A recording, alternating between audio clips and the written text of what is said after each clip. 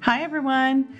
This is a review and a nail tutorial all in one, and the company that I'm doing this review for is called Gel7. Now this company here has a website, and I will list the website in the description box below so that you can go there and check out their website. These polishes retail for $12.95 each. The top coat is actually a non-wipe top coat. You can get good coverage in one coat usually. Now sometimes lighter colors you may have to have another second coat. These gel polishes here are of course using non-harmful materials. The base is a low acid base, which is nice for your natural nails if you're using it for your natural nails, and it can be cured in an LED or a UV lamp, and there's no smell, so that's great. Now I do want to tell you to please go and check out their website, because on their website you will find a very nice section with questions and answers, and you will find directions on how to use this nail polish and also some very good helpful hints.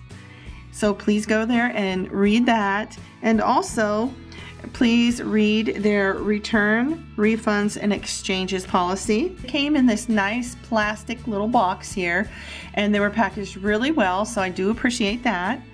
So let me show you the colors that they gave me. They should have a sticker on the bottom that indicates the color. I would like to do a design for you all using all three of these colors and some black gel as well.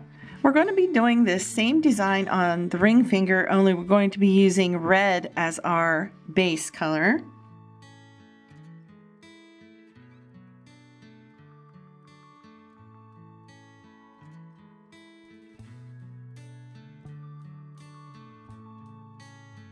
Red is gorgeous, and it only required one coat, as you can see. So I'm going to go ahead and cure that in my UV lamp for 2 minutes.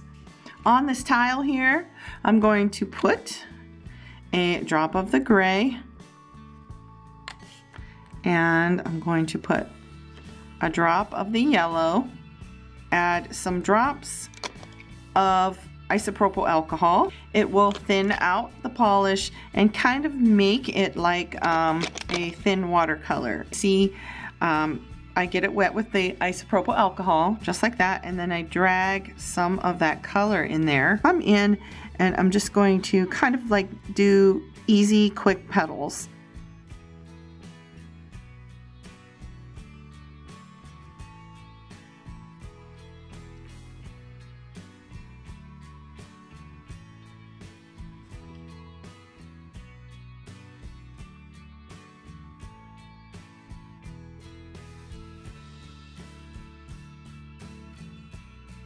Gray, and I'm just gonna go around the flower here and here.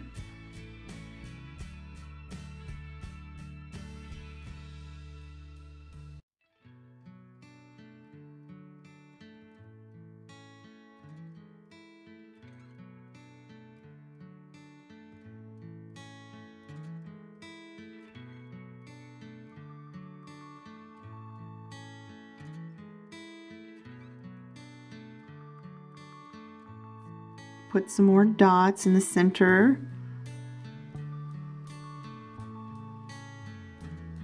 Maybe make a little round part there. And I'm going to add some dots over here. You don't have to be perfect.